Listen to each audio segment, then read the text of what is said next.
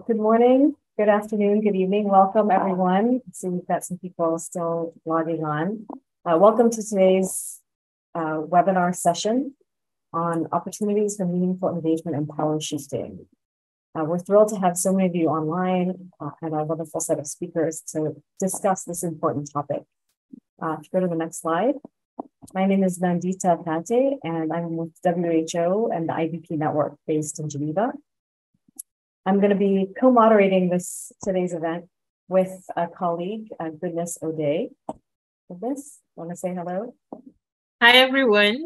Thank you so much for joining us, and we are so excited to get on today's conversation with you all.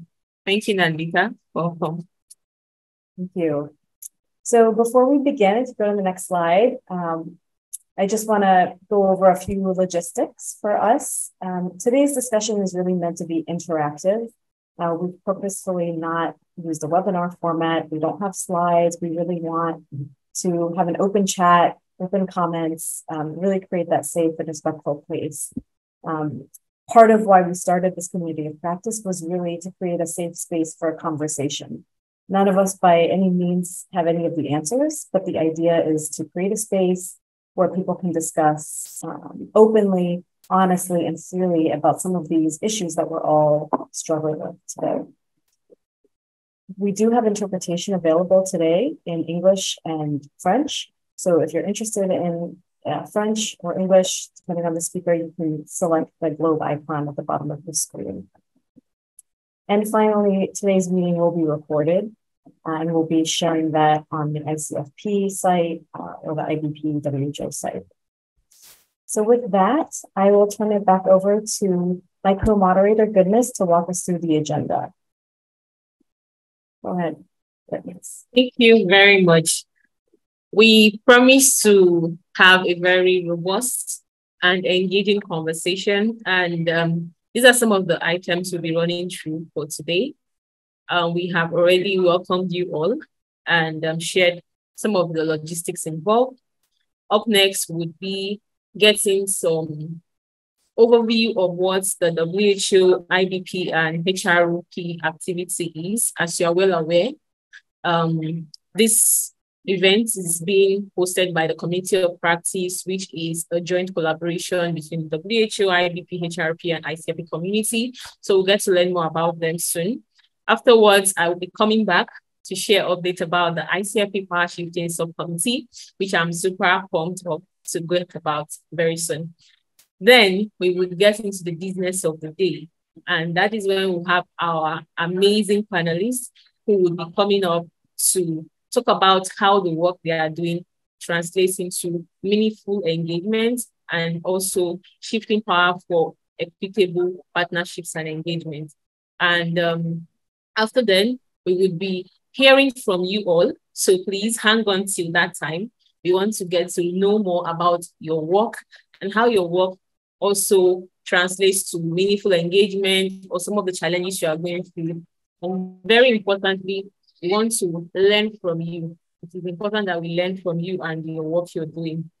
And after then, we will be wrapping up the session and also providing updates on what you should expect from this community of practice and how you should stay engaged. Thank you so much. Super. Thank you so much, Goodness. We have a great packed agenda. As Goodness said, I wanted to just spend a few minutes talking a little bit about WHO and IBP and sort of how we've sort of been working on some of these issues like many of you. As hopefully many of you know, IBP is a network of NGO and civil society organizations dedicated to supporting the dissemination and use of evidence-based practices in family planning and sexual and reproductive health. We're hosted at WHO in the Department of Sexual and Reproductive Health. That also includes the Special Research Program, HRP, the Reproduction Program. And a couple of years ago, many of our partners, it was requested that we sort of do some sort of assessment about some of this language around diversity, equity, inclusion, decolonizing, localization, et cetera. And what we found was there was a lot of inconsistency with how people interpreted these terms. It felt very much like an agenda that was being driven at a global level, particularly in the aftermath of the George Floyd killings in the United States and others in Europe, other issues in Europe. And so, in fact, one of our survey respondents said, you know, it's almost like the decolonizing agenda has been colonized because none of us working at a local level are having a say into this agenda.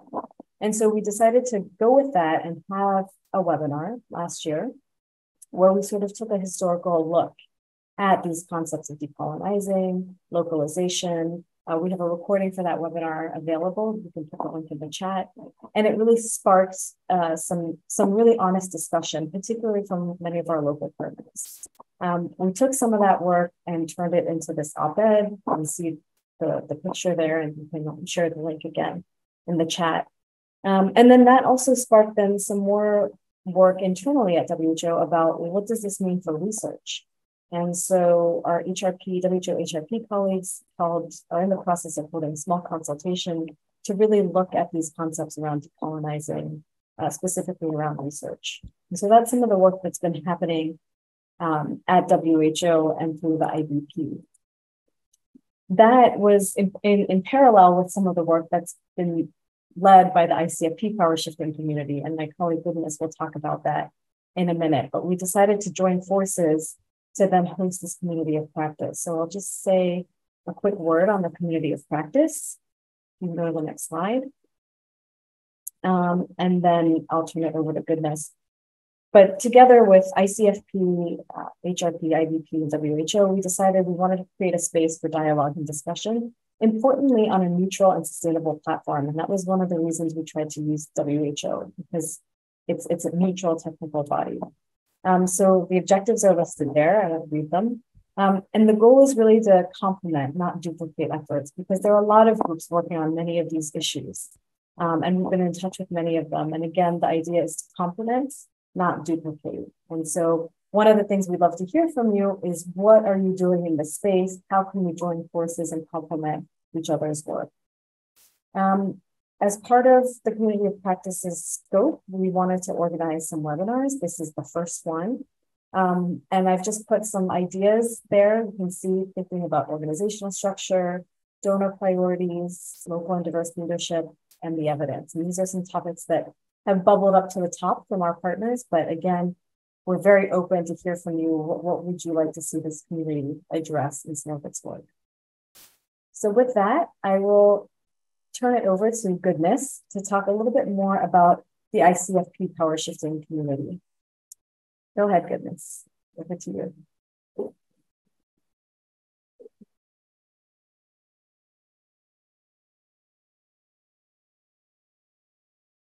Okay. I know she's traveling and might not have the best internet connection. So what I'm going to propose is maybe one of my other colleagues who are on the line from the ICFP might be able to give a quick update. Amanda, can I turn it over to you to fill in? Sure, but I'm not as good as Goodness is. So we'll give Goodness a minute and maybe her internet will connect. Hi, all. My name is Amanda Burgess. I'm based in Columbia, Maryland, and working with the ICFP Power Shifting Subcommittee. We've been, since ICFP in Thailand, we've been kind of working together to continue to bring the community dialogue together and share resources as a part of that. So we've spent some time, and we will be spending a little more time on updating our website to include a resource sharing library where we're trying to sort of capture a lot of the things that our colleagues have shared with us at the various convenings that we've done in one place, so that everyone can access those widely available resources like the Great Links from our colleagues at WHO, and trying to compile all of those into one place as much as we can to sort of share those out. We're also trying to organize and amplify upcoming events that are happening in the community. So not only ones that we're a part of, but also ones that our other colleagues are doing. I know we've got colleagues at the Time Initiative and a number of other groups that are also talking about this issue. You know, we're obviously, like Nandita said, not the only ones talking about it, and we are not experts at this. So we're doing our best to kind of fill in and continue the conversation so that we're all learning together as we roll ahead. We did host a pre-conference workshop on power shifting and advancing equity and research collaborations at the Population Association of America's annual meeting, which was in April. And we had a great conversation there with about 25 social science researchers about kind of how we can be doing a better job at reporting back to communities and really working with and engaging with communities when we're doing research in those contexts. And so we had some really interesting learnings and discussion there. I know our colleagues are here today from the Global Roadmap of Action group for young people. And so we're looking forward to hearing more about what's coming up at Women Deliver and this partnership with the Global Roadmap of Action to really talk about power shifting in the youth space. And we do have an upcoming dialogue that will be a virtual dialogue at the Interdisciplinary Association for Population Health Science annual conference in October. But we are continuing to sort of explore opportunities to kind of partner and bring these conversations to other events that are happening in the space. So if you are interested in kind of partnering with us on something or anything else, please reach out to Goodness and I, and we would love to kind of talk more about what that could look like. But I will hand it back to you, Nandita. Those are kind of our updates. And I'll make sure I pop the link for our webpage in the chat. Super. Thank you. Thanks, Amanda. I think Goodness is trying to get back on, so we'll just hope that she can join us in a minute. But I do want to keep us moving because we want to get to our panelists. I'm going to first introduce our speakers, and then we will turn off the slides so we can see them and have the conversation. So our first speaker panelist is Aïssata. She's the director of PRB based in Dakar for West and Central Africa. Our next presenter, you can read her bio there. Next presenter is going to be Ernest Wyson. He's the president and CEO of Community-Based Organization Coalition in Malawi. And he'll be talking a little bit about the local context and what these conversations mean at a very local level. And our final speaker is Ogeyi William, who's from Tanzania, from the Young and Alive Initiative, also involved in the IYAFP, a champion and advocate for young people and sexual and reproductive health issues related to youth.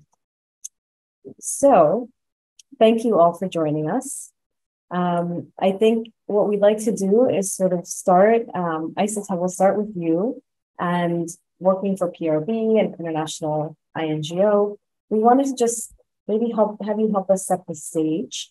Why is power shifting in SRH important, and what does it mean in today's conversation? And for those, and I think Aïssata, will present in French, so if you need to switch, Aïssata en français, qu'est-ce que ça veut dire pour le power shifting, pour les discussions aujourd'hui? Si vous pouvez juste réfléchir un peu. Allez-y. Je vous passe la parole. Merci, Nandita. J'espère que je suis sur le bon canal. Thank you. I hope I'm in the right audio track for the translation, but thank you for the and before starting, I just would like to say one thing that's really important. I work for an international NGO, PRB. I'm based in Dakar, in Senegal, but that doesn't make me a local actor. That's what I want to say. We remain an international organization, and so I have this specific role of being based on the continent where we work, and I relate with the headquarters, PRB.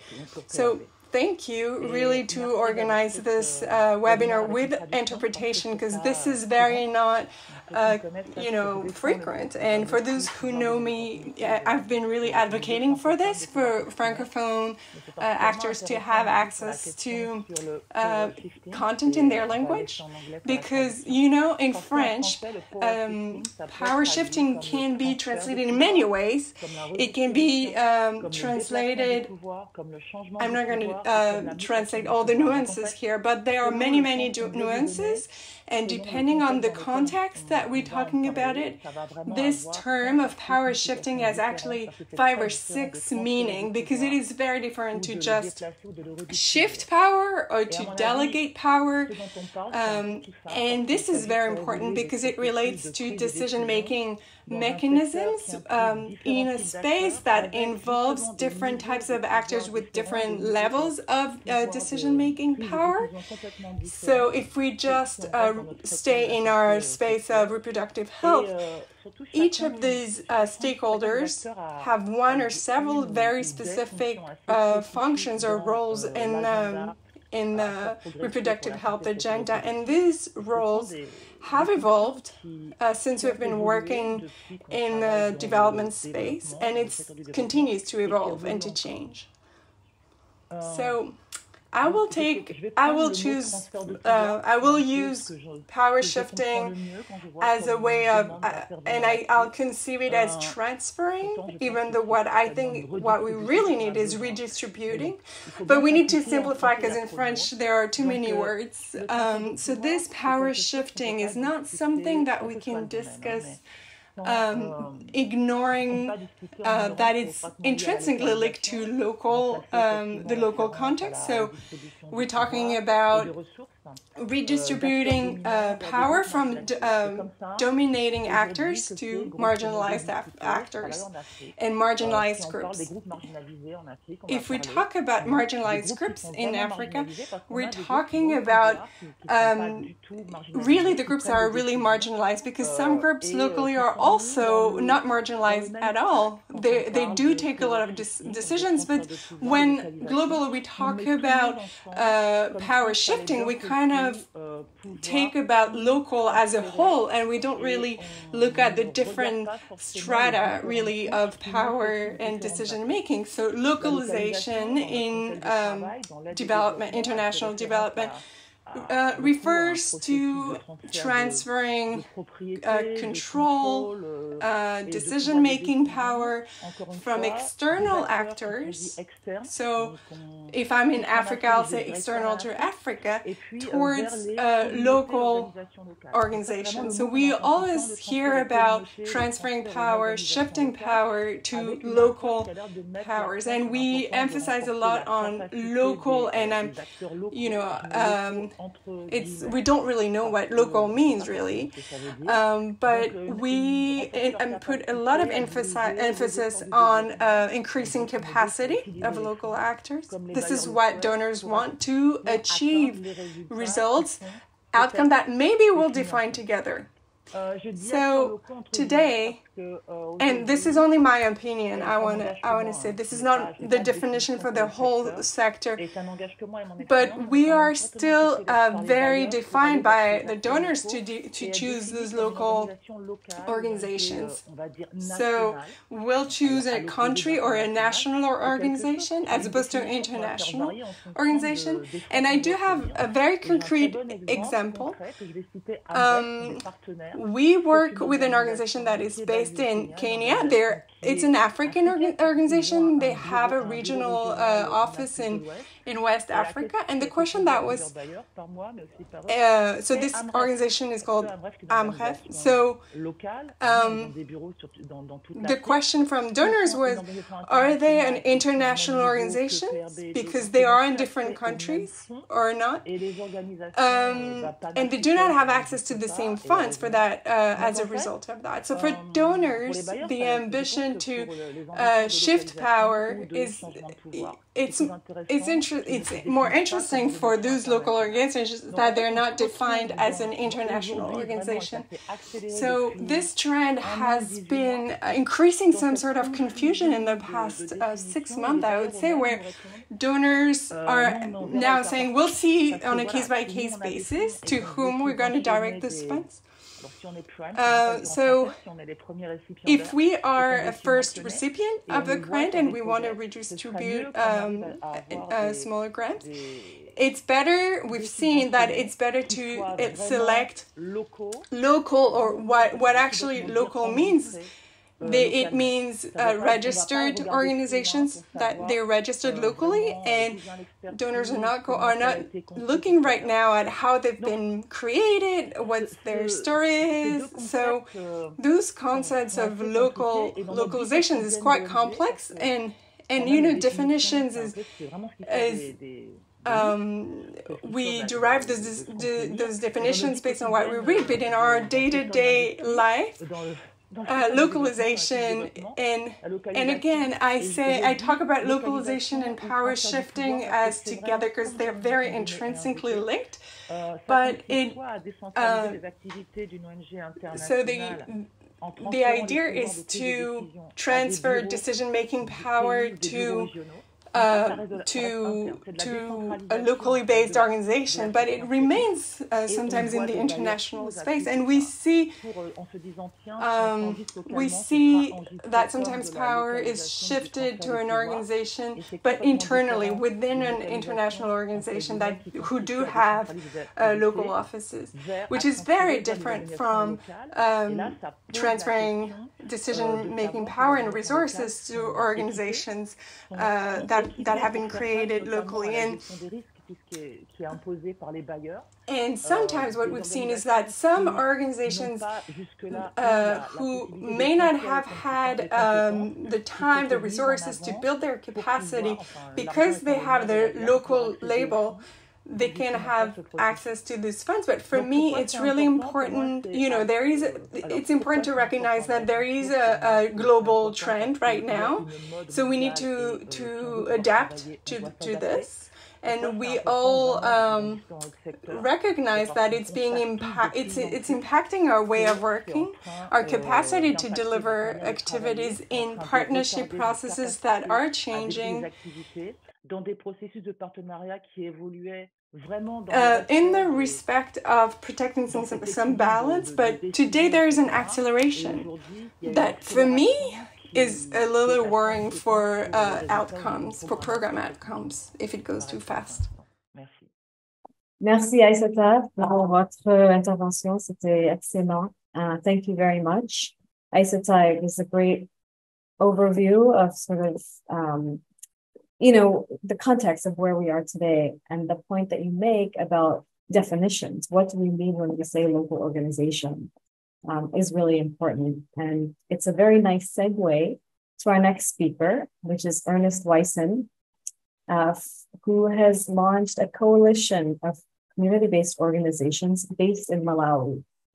And for Ernest, for you, you know, I think building on what Aïssata mentioned, it would be great to hear from your perspective, which is a rather local network of community-based organizations specific in Malawi.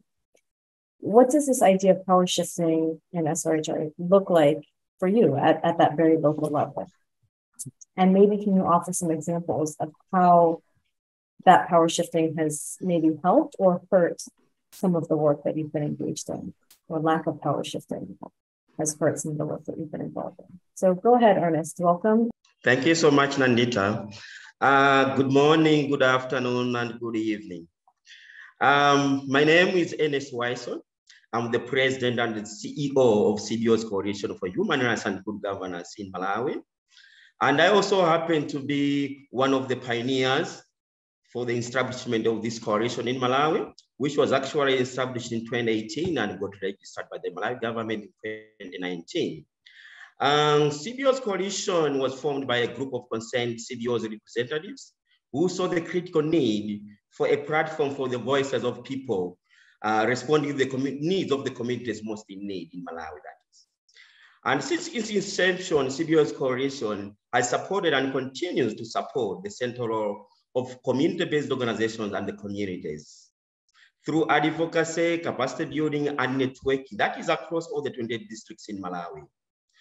And the CBOs Coalition, when we actually starting in Malawi, we started with a handful amount of CBOs, like 20 CBOs. But as I'm talking now, the organizations actually has grown, the association has grown to more than 1,300 CBOs in Malawi. We are an active member of the global movement for community-led development. And we are also happen to be the champions of the Shift the Power movement in Malawi. We have come a long way from where we started. And today we are happy that we are now able to reach this far of initiating a Shift the Power movement in Malawi. By partnering with over 1,000 grassroots, that's community-based organization, we are shifting the power closer to the communities in Malawi, and we are proud of that.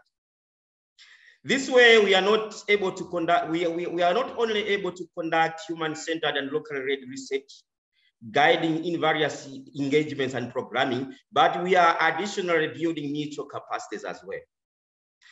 Our Shift the Power movement in Malawi strives for a more equal way of cooperation.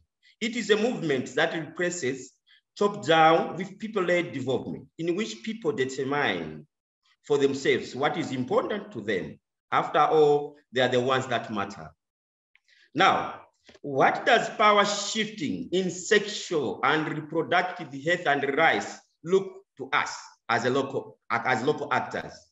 Shifting the power in sexual and reproductive health and rights will be about empowering local actors and people with lived experience to take the lead in decision-making and implementation of sexual and reproductive health and rights programs. It will be about ensuring that the local actors themselves and their constituents are not just passive recipients of aid, but are actively involved in the design, implementation, and evaluation of the sexual and reproductive health and rights programs. CBO Coalition is seeking INGOs and funders to translate these into concrete actions and practices. The INGOs can do this in many ways, by adopting different practices of bottom-up decision-making, changing fund allocation systems, supporting participatory and local resource mobilization, reducing bureaucracy, redesigning policies and strategies, introducing flexible and long-term financing, including peer reviews, through the participatory planning and monitoring, and by organizing decision-making differently. Many INGOs and funders are increasingly incorporating co-creation processes into their work to build equitable partnerships. However, not all co-creation processes are created equal. Local organizations and communities are rarely given a say in the design process, even when invited to consult on program implementation. We believe that giving communities voices should be more than consultation, but letting the communities lead. While some INGOs have responded to pressure to shift the power by re-evaluating their operating models and partnerships with local actors, not all have followed suit.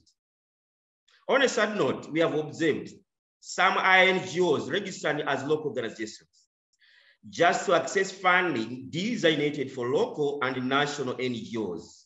And while also most of the INGOs and funders are relying on the national NGOs in the co-creation and design process, it's equally crucial not to sideline local actors and communities, because it has become the practice of many national NGOs to fabricate proposals for funding without community input.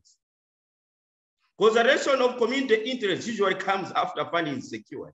And in most cases, these consultations are nothing but tokenistic, where local communities have to feed supposed needs into a predetermined strategic objective of both a donor and the implementer. This failure to involve the community in determining the agenda at the initial stages of the project is definition and determination of success or failure. In some cases, external consultants are called in to ensure objectivity and sanity in measuring performance and change of their programs. However, local communities are treated like specimen in a tube rather than active determinants of what change is or could be. Local communities know best what they need, so they should be in the driver's seat. By giving local communities the project lead, top-down programming is avoided, and the communities receive trust to develop and nurture their own actions and decisions. Working with local actors and people with lived experience will involve building their capacity, to take on a leadership roles and ensuring they have the resources they need to carry out their work effectively. It will also involve creating an enabling environment that supports their work and provides them with the necessary tools and resources.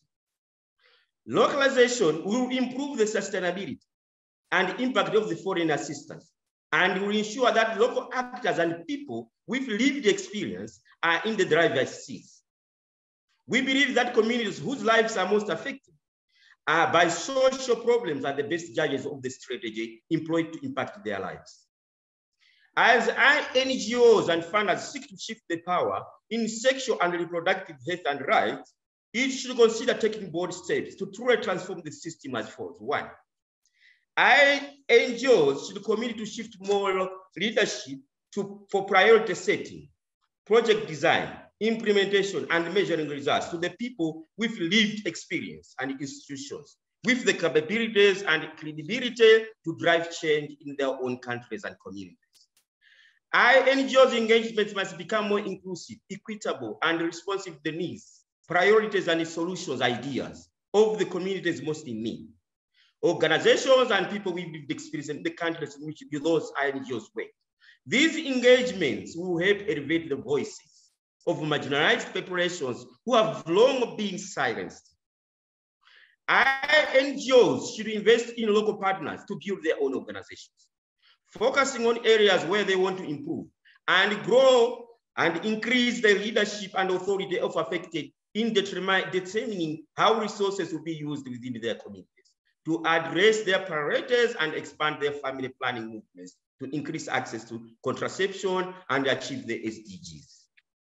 NGOs should co-design, implement, and evaluate sexual and reproductive health and rights programs with local partners and their constituents. Their knowledge, experiences, and opinions should shape the NGOs' priorities and strategies. NGOs should fully commit to increase opportunities for communities and young people, shifting power in its programs, governance, and influence, and making sure they walk the talk of localization at every level. The NGOs and funders need to look at the models from the global south of local community groups that have been effective and learn how they have done it. We are also calling intermediary local funders.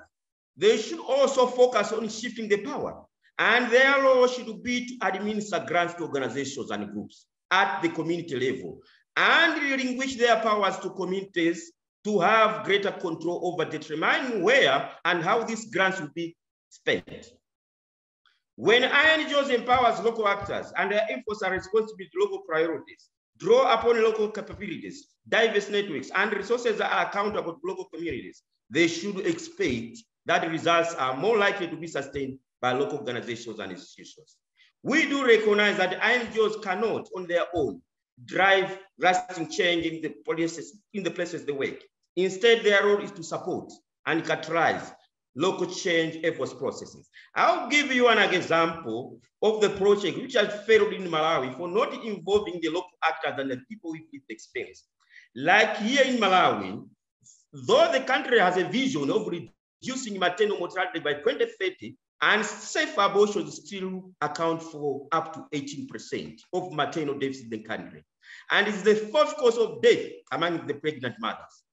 NGOs and national NGOs have been lobbying for change and of abortion laws for many years, and they've used top-down approach to address the problem by engaging only the policymakers, members of parliament, and religious leaders to decide on behalf of the affected communities, with very minimal effort to consult and make the people with the experience lead in the process. Hence, the attempt to introduce the termination of pregnancy bill has always been defeated, and there is no hope that it will succeed in the near future. And the government keeps on spending heavily on post-abortion services. On the sad part, members of parliament have witnessed and assisted to bury pregnant mothers who have died because of an unsafe abortion, but they are not willing to help them save their lives by supporting the termination of pregnancy bill in parliament for fear of losing their seats in their constituencies. But they are happy to see them dying and assisting the bereaved families with coffins and surprise. because by doing that, they believe that their assistance will bring a lot of votes for them come the next generations. Religious leaders as well also have been oppressing their members by making top-down decisions and rejecting the bill, by organizing protests and discouraging abortion debates among their members. The debate about abortion is not about right or wrong, sin or righteousness, as some assume. It is about how to save the desperate woman who wants to induce an abortion using toxic substances or dangerous objects. They have also witnessed and assisted to bury pregnant mothers who have died because of unsafe abortion, but they are not willing to help them to save their lives by supporting the bill, and yet they preach about love. We believe that communities. Thank you, Ernest. I'm just going to ask you, just wrap it up if you can, just so we can get to Otuk and have more of the discussion, but excellent. Yes, I'm just go ahead, continue. We believe that communities whose lives are most affected by social problems are the best judges of the strategy employed to impact their lives. Hence, the people with lived experience should be in the driver's seat so that they are not just passive recipients of aid, but actively involved in the design and evaluation of the SRHR program. It is our hope that NGOs and funders can set the pace, listen to national and community level stakeholders, especially women and young people, to inform their agenda and make bold, concrete moves to demonstrate its seriousness to change. Real progress cannot take another decade. Sure. Thank you so much, Nandita, for giving me a chance to speak. Thank you, Ernest. That was really, really inspiring, and we could feel the passion in your remarks and really some great concrete ideas of what INGOs and funders can do. I love some of your lines that, co-creation is more than just consultation, and the need for flexible funding, and this idea of letting those with the lived experience really drive these agendas. I think it's really important, and certainly will help us launch some interesting discussion. I don't think many people are as familiar with the global roadmap for action focused on young people. So maybe you could give a quick overview on that. All right, thank you. So the Global Roadmap of Action is a coalition of about 50 local organizations, mainly in the Global South, who came together to design a roadmap or a strategy that would guide meaningful engagement for adolescent and young people on sexual and reproductive health and rights. Now, this came from the place of Mark the World Coalition. So these organizations from different parts of the world were working on this for a while, and then it was launched in 2022 at the International Conference on Family Planning in Thailand last year.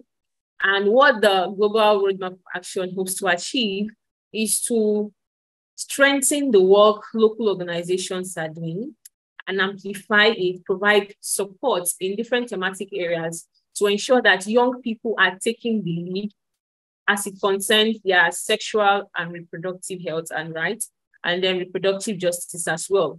At the same time, it is also to ensure that the priorities of young people are put at the fore, and then these engagements are meaningful. I don't want to go more into what the meaningful part is because our panelists have done justice to it. Also, the Global Roadmap of Action would be providing capacity strengthening to organizations who belong to the network and those who plan to join. And at present, they have an event coming up really soon at the Women Deliver Conference. Members of these organizations will be going through 2 days workshop, more like capacity strengthening, and also to hear from the coalition members on ways that the strategy can be more formidable and impactful to the realities of the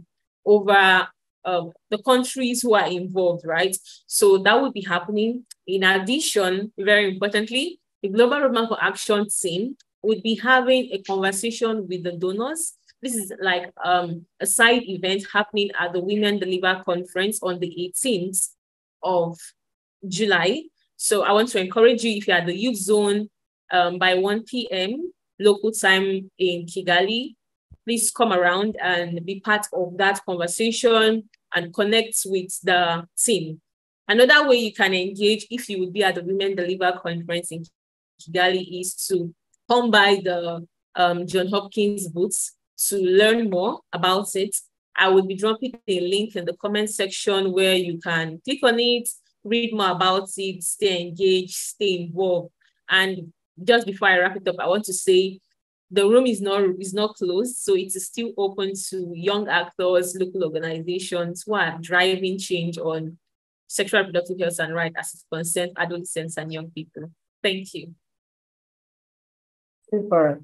Thank you, Goodness, for filling in at the last minute. And there's some links in the chat where you can read more about this global roadmap. I think the reason we wanted to have that as part of this session was because it's a really good example of one effort.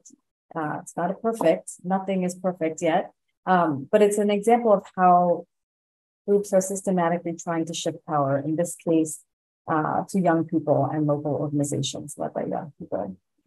And that's sort of what we wanted to showcase with that. We have about 25 minutes left and really wanted to have more of a discussion. We've heard some great speakers really reflecting their passion. I think Aïssata gave us a nice overview of why this is so important now, and still what are a lot of the challenges, even when it comes to things like definitions or translating some of these terms into other languages. I think we still have a lot to do to understand really what we are talking about here. Ernest really gave us some concrete actions, and it was really impressive to see how much, Ernest, you've mobilized at such a local level in Malawi. And really, there's a lot that we can learn from your group, and you really provided some concrete ideas and examples of how some of this power shifting can be operationalized. And then finally, it was really helpful to hear more of the global action that was presented by Goodness. Again, just an example of how efforts are being made to sort of shift power. So with that, I think we wanted to go to a discussion, which was going to be facilitated by Goodness, although I think she may have lost her connection again. Goodness, are you with us? I just got a note that her connection dropped, so. Okay, that's okay. So maybe I'll just fill in for her. This is really an opportunity for, we're a group, this is a safe space, as we said from the start. Really want to have some discussion. So would love to hear from folks on the line. What are you doing in the space? What have been challenges? What has worked well? Please feel free to type in the chat. Or if you have something you want to say to the group, you can raise your hand and we'll unmute you. If you have any questions for our panelists as well. So let's just open it up. Amanda, I see one hand from Banchi. Yeah. Goodness, you're back. Fantastic. Why don't you go ahead and facilitate? There's, hand up from Banchi. Thank you for just coming in. Hi, Banchi. Please unmute your mic and share with us. Thank you so much. Thank you for all of you for organizing. I'm Banchi Desalegn. I'm the MSI Reproductive Choices Africa Director based in Addis. So sort of in a similar position to Aïssata, in that I am part of an NGO, but based here, born and raised in Addis as well. So I just want to sort of really appreciate the conversation and the diversity of thought and the representation of folks from the continent on this panel. So really want to start out by appreciating that.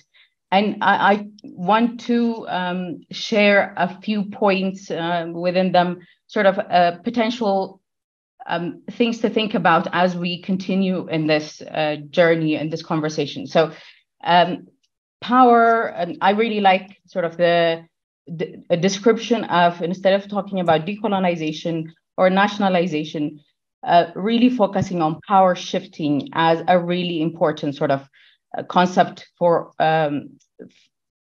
all of us to potentially sort of really agree that this is a better way to think about what this conversation really needs to be. Yeah, if we talk about decolonization, there is a colonizer and a colonized. There really is sort of, particularly what worries me is there is a victimhood assigned to those that work and operate and are part of the these national organizations or are based away from global north sort of head offices. So I really appreciate the frame the framing of this conversation as power shifting, but really understanding that power is structural. So when we talk about structures that are built over decades and decades of funding, a particular type of funding or a particular type of ambition within the SRHR sector, then when we want to change the power structure, it's going to take time. Or should it take time? Or should it actually happen over 2 years, 3 years? It's one of the questions I would like to hear more conversations about within the space. From my perspective, I think one of the key questions I keep asking myself in hearing or looking at reading materials around this really is who are the beneficiaries of a power shifting conversation within the SRHR space? Yeah, honestly, is this about really putting African leaders in senior positions, or is this about something completely different? And I want to really say, from where I sit, I think our purpose really needs to be, we need to talk about power shifting as it benefits women and SRHR agenda on this continent. Yeah, any conversation that would hinder or take us back from ensuring access to women needs to be questioned. So I think if the sole beneficiaries or ultimate beneficiaries of this conversation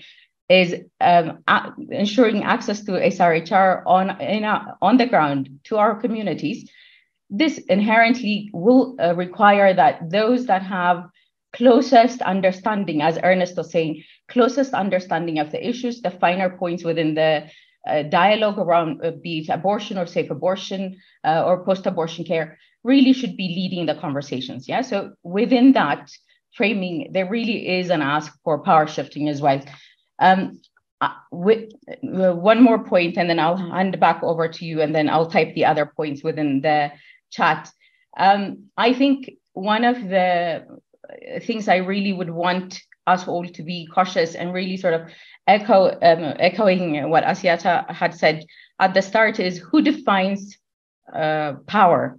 Who evaluates and who says that these organizations, these entities are have the right power or structure, yeah, are decolonized or nationalized, and therefore they should be the ones leading the agenda and getting the funding?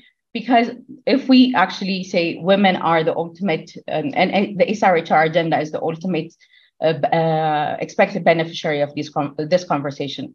So I really would want us to walk away from having donors define what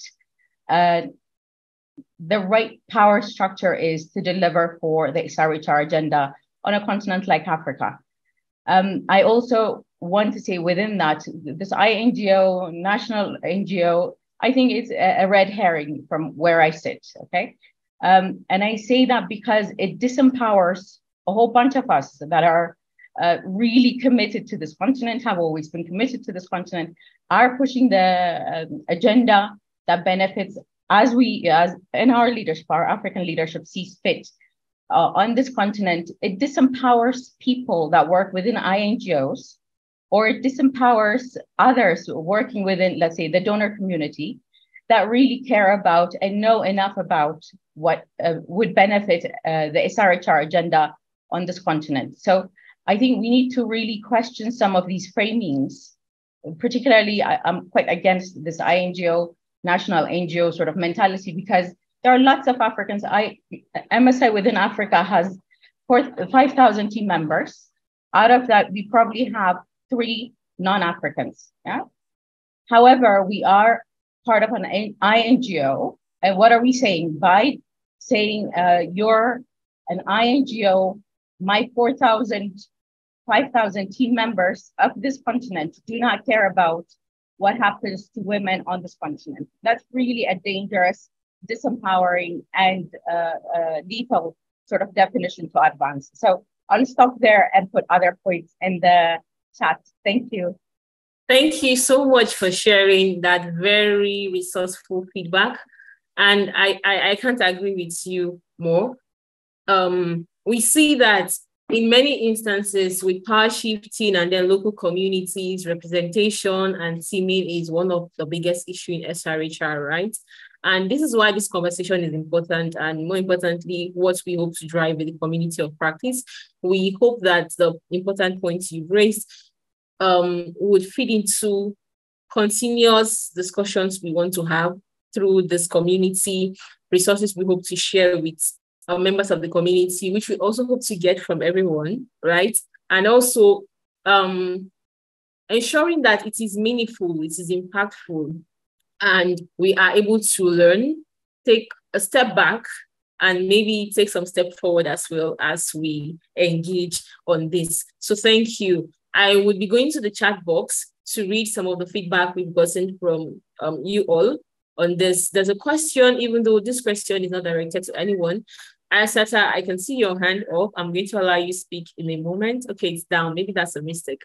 But I have a question in the chat box, and Ernest or Aïssata, please feel free to respond to this. The question is, could you please elaborate on how marginalized youth populations like persons with disabilities are meaningfully engaged in SRHR programming?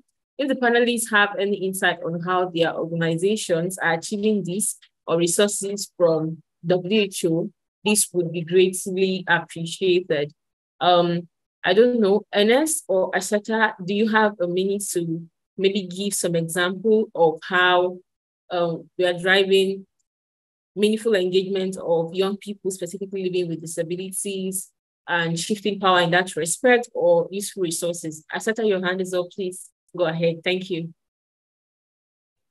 Thank you. I'm gonna respond this very quickly because I have no concrete example, but what I want to say to this question, or to a lot of things, and even to what Ernest said or some other perspectives that were shared here, I think in this specific topic about, sorry, je sais pas pourquoi je parle en anglais, excusez-moi, je sais pas ce qui est mieux, je sais pas. Pardon, je vais repartir en français. I'll speak in French, sorry. So what I wanted to say is that I don't have any specific answer as to how we should have significant, meaningful engagement. Sorry.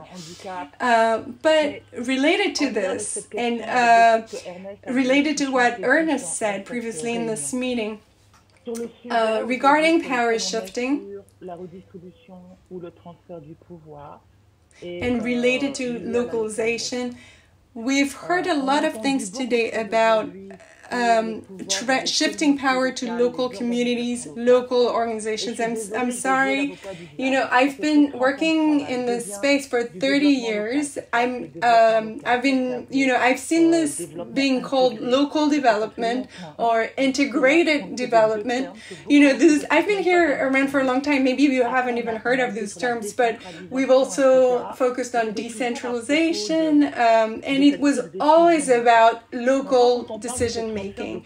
But when we talk about power shifting to local partners, I'm asking, what do we mean in our countries? What is local? What does it mean to be shifting powers to the countries where we operate? And regarding youth engagement and community engagement, marginalized groups engagement, is this, you know, what I think is that this is democracy, this is about citizen participation, and I think today, and this is why I'm talking about NGOs and civil society organizations, 40 years ago, NGOs took a space in, you know, before there were not enough citizens that were trained, equipped to talk about all this, but now we do have civil society organizations who are very competent in this space. So in the NGO space, if we focus on the reproductive health sector, we can work, for instance, in abortion, but if I'm in Mali, I cannot work on abortion. Impossible. But civil society organizations can work and advocate for, because international NGOs are bringing data and technical support to support their advocacy. So that's what we have today. There is a shifting of these international NGOs' role, really. Now they're more and more increasingly supporting citizens' movements. And when I say that we should support community and engagement, really, we've been talking about that for 30 years, and this is our country's responsibility. I would not agree for someone to come in Mali and work instead of me to promote democracy, to equip youth. But today we do need technical support and data from international NGOs to support those grassroots youth movements. So you know that conversation about the northern country, within our own countries, we also have some issues, the same kind of issues on shifting powers between generations.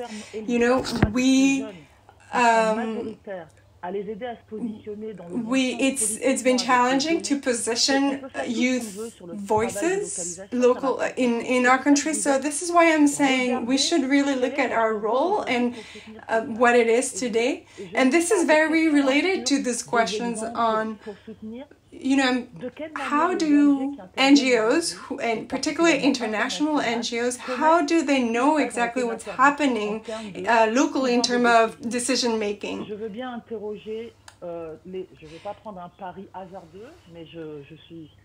In international NGOs, especially those who are not Francophone or European, who do know in West Africa, who knows decentralization processes, who knows what that means for youth and in what space youth are able to bring their perspective and data. There are actually official consultation frameworks, and that is a way for them to have an impact on policy making. And what I think we should support, we generally globally want to support locally, but sometimes we don't even know what mechanisms are there already. So I'm wondering who benefits, who does it serve? Because as an international NGO, we have a funding issue, and the idea of working with in-country partners, it's not about delocalizing power, it's about relocating power. And so we do have to have concrete examples, but I think the core of the issue is that locally, who has the money really to create what spaces for dialogues? Are we focusing on in-country partner organizations? I do think that we should not, talk about local development generally if we do not look at what the roadblocks are concretely on the ground right now. Merci beaucoup, Aïssata, and I hope that provides an enriching response to your question. I want to also encourage you to check the chat box. Nandita has shared resources from the WHO and members of the IVP network, where you can find useful resources that speaks to engaging young people with disability meaningfully. And I also want to add that when we talk about engaging young people who cut across different sectors and disparities, it's important that we see them as equal partners. Usually, for people living with disability, we understand the stigma that comes with them, and that is one huge gap that needs to be overcome. So I would say that it's important that in your engagement with this group, we must acknowledge that they have useful inputs to bring to bear about their issue, their problem, and they are equal partners on this, right? We already know that disability is not doesn't make them incapacitated or that they cannot contribute. So we must respect them. One biggest tool I feel with the power shifting engagement we've had is listening. So it's important that we listen more and then we prioritize their need. And at the same time, we already know the challenges that comes with the different groups. So we must be willing to make the necessary adjustments to accommodate people living with disability. We already know that many institutions, organizations don't have the infrastructure to accommodate them. So those are some of the shifts we should be looking at when it comes to engaging people living with disability. And young people specifically also have unique needs as regards SRHR and in this demographic. I would give room for a few other persons to speak, but I want to plead with you to keep your comment or your question to 1 minute at most, because we would love to wrap up our session really quick. I see 2 hands that is up. Himansu hand has been up for a while, and then Grace Ibo hand has been up for a while. But very quickly, I just want to appreciate Esther Ayuk, who tells us about the work she's doing at CYJULERC. I'm sorry, I don't know how to pronounce that in full, where they are promoting the application of the abortion law by courts to enable conflict-afflicted women and girls to access safe abortion care and SRHR services within health facilities. So thank you for sharing that important work you're doing, Esther. We would appreciate if you can share maybe a link or some way to learn more about what you're doing, so the community of practice can always exchange ideas and learn more from you. I also see some feedback from the response we got from Banshee, acknowledging that it's important that we have that representation from young people. There should also be intentionality when it comes to who is representing the population. And we also remember that the most important thing is the priority of the community, and that the SRHR need is being addressed to those groups. So thank you so much for amplifying, Niha. I also see Esther adding to that, saying shifting power is absolutely the right conversation to have. It removes victimization of some groups of people, colonizers and the colonized. Thank you. So I'm going to give room for Himansu Basu. Please forgive me if I'm pronouncing your name wrongly. So please share with us. Thank you very much indeed. I'm Rotary International. I just got a slightly different viewpoint. Instead of power shifting, why can't we talk about power sharing? Because we are an international NGO, we're also local, regional. So within my 1 minute, I can just say that there are a lot of other resources also than funding. We're talking about advocacy, we're talking of technical support, digital support, including artificial intelligence. So if we do that within our Rotary, and this is my last message, if you like, I'm nearly finished with a minute, we would like to have alliance at a global level. If you like, it's a kind of hub for support with like-minded people in RMCH, the Reproductive Maternal Child Health. We like to have a tactical platform. And I'm also involved with the Royal Colleges of Obstetricians, Midwives, Pediatricians, etc. And thirdly, and importantly, at the country level, we should have a local organizational lounge who we all meet together. So let's come out of our silo, see where we coalesce and why can't we work together in support of a solidarity. And this will abolish this myth. In North-South solidarity in Rotary, we do programs. Nobody is there in charge. We're all together working. So is it possible to work together? Thank you so much. And you are absolutely correct. As we acknowledge that there is the gap and the dynamics that comes with power, we also need to acknowledge that we need to share power. And I absolutely agree with you. The goal of the power shifting discussions and the many power shifting engagement going on in different countries, communities, is to achieve shared power, shared prosperity, equitable engagement. And I am so glad that you're able to amplify that. Very key. We have other non-financial resources that we can leverage on as we close the gap when it comes to power structures and power dynamics. And we would love to learn more about what the Rotary International is doing in this respect and resources you can share with the community of practice. Feel free to reach out to us. I'm going to give room for Grace Ibo to share her thoughts with us. Thank you. Thank you. Okay. Good afternoon, and thank you for the opportunity. My name is Grace Ibo, and I'm speaking to you from the University of Calabar in Nigeria. So what I want to share with the community of practice and charge the community of practice to do from my experience working in a tertiary institution is the fact that the youth participation in the whole SROH landscape is very low in tertiary institutions. And we have a large population of young people in tertiary institutions in Nigeria.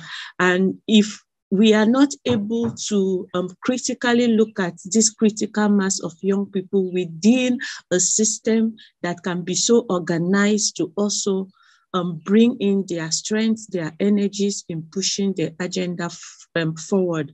I think we are a little bit late, but it's not bad to engage.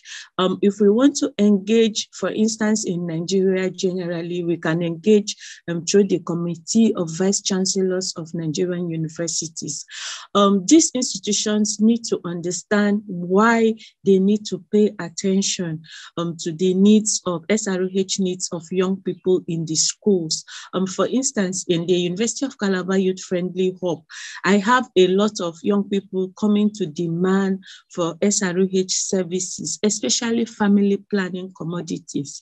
And there are no systems and ways of the university understanding why these commodities have to be brought to the youth-friendly hub, for instance, or why they need to go for them without waiting for maybe an international partner to bring those services to the school. It's really important that we engage this critical mass of stakeholders because they are responsible for millions of young people. Thank you very much. Thank you so much for bringing the very important group of people that issues on SRHR impact and adolescent. I am glad to have worked with Ms. Grace Ibo as an alumni of the University of Calabar community and the amazing work she's doing in Nigeria. And I can very much say that when we are programming or designing SRHR interventions for young people, let's remember that it's also something called working with young people, right? And Ernest has said it more than enough, that it's not just about the consultation, it's also through and through engagement. I see that we are doing a lot of terminologies around what we really want to achieve. Is it power shifting? Is it power sharing? And I also saw another word recently, power reclaiming. So those are like interesting terminologies, and we all envision for the same goal, right? There has to be a shift in power before we can share power. The powers that be who are holding strongly and are unwilling to share must recognize that it's important that we share that power. And at the same time, you can't just wait for the power to come to you. You must amplify your voice, you must make your case, and then we reclaim the power. But let's keep in mind that the goal is not for strife.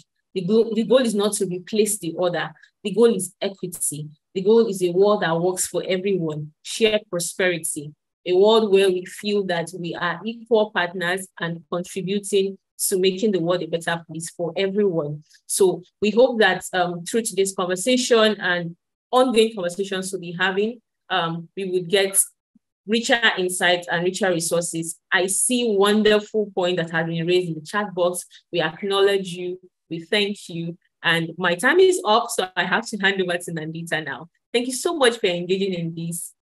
Yeah.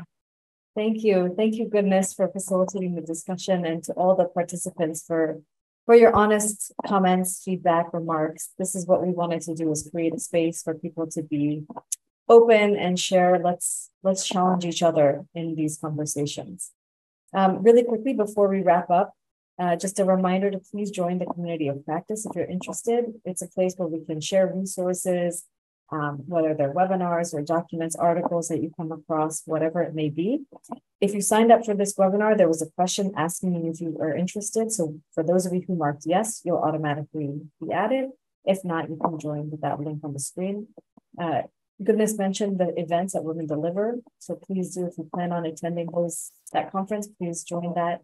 And I mentioned earlier, we hope to have a series of discussions like this one in the coming months. So do stay tuned. And if you have ideas or are interested in hosting and leading, please reach out. This is a platform for all of us.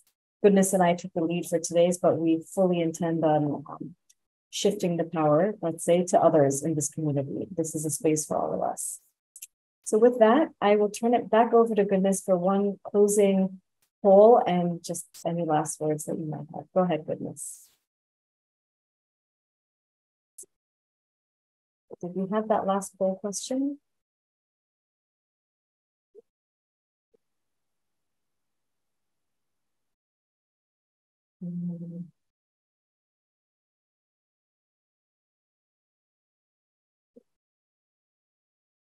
Can you hear me?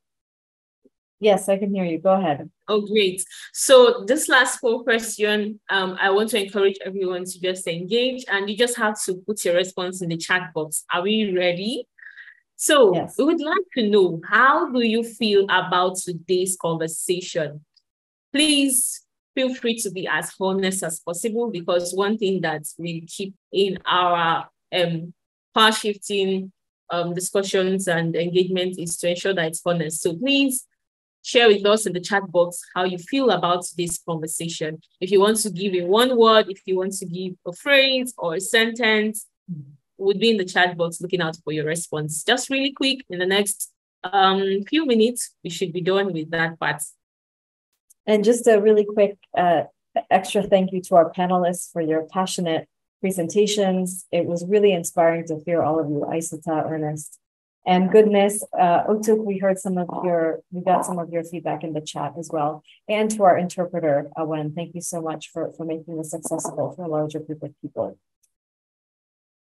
So with that, thank you so much. I can see wonderful comments.